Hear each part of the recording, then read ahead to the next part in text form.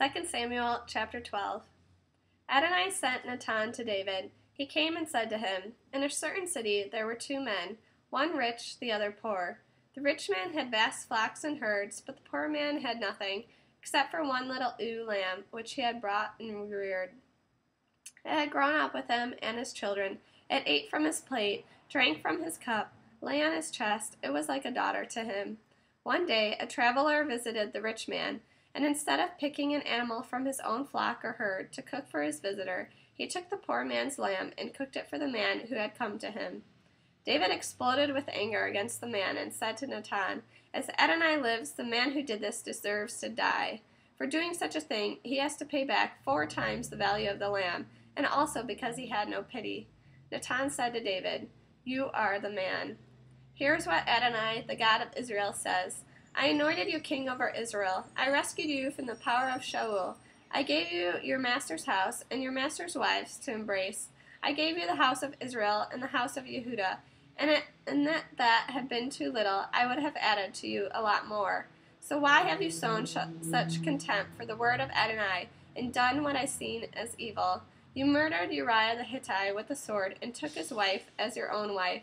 You put him to death with the sword of the people of Ammon. Now, therefore, the sword will never leave your house, because you have shown contempt for me and taken the wife of Uriah the Hittite as your own wife. Here's what Adonai says. I will generate evil against you out of your own household.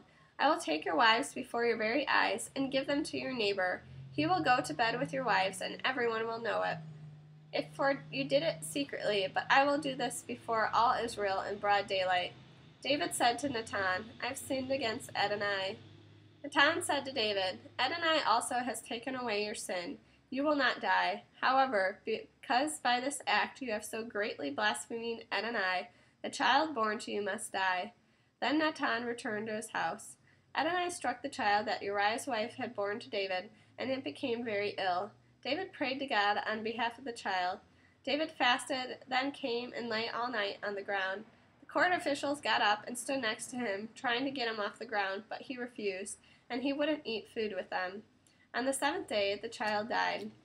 The servants of David were afraid to tell him that the child was dead, because they said, While the child was still alive, we spoke to him, and he didn't listen to us.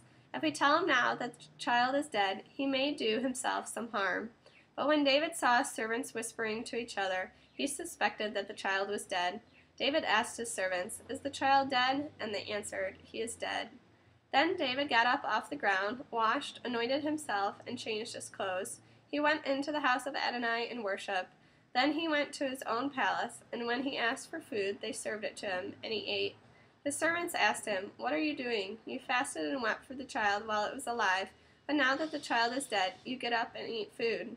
He answered, While the child was still alive, I fasted and wept because I thought, Maybe Adonai will show his grace to me and let the child live. But now that he's dead, why should I fast? Can I bring him back again? I will go to him, but he will not return to me. David comforted his wife Bathsheba, came to her, and went to bed with her. She gave birth to a son and named him Shlomo. Adonai loved him and sent through Nathan the prophet to have him named Yiddah, loved by God, for Adonai's sake. Joab fought against Rabbah of the people of Ammon and took the royal city. Joab sent people to David with this message, I have fought against Rabbah and captured its water supply. Therefore, assemble the rest of the people, lay siege to the city, and capture it. Otherwise I will capture the city, and it will be named after me. David assembled all the people, went to Rabbah, fought against it, and captured it. He took the crown off Macham's head. It weighed 66 pounds, with its gold and precious stones, and it was placed on David's head. He carried off great quantities of spoil from the city.